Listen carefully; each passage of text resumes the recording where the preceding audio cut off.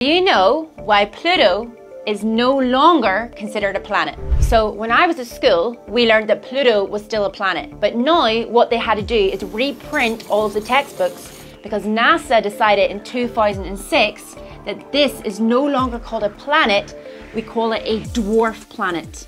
The reason is because we started observing more in the asteroid belt and the Kuiper belt.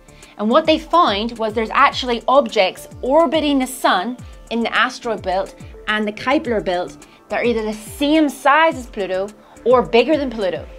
So NASA had two choices. They said, do we make more planets and say that these in the Kuiper belt and the asteroid belt are also planets, or do we say that Pluto now is too small to be called a planet, which is why it's a dwarf planet, and we call these dwarf planets too.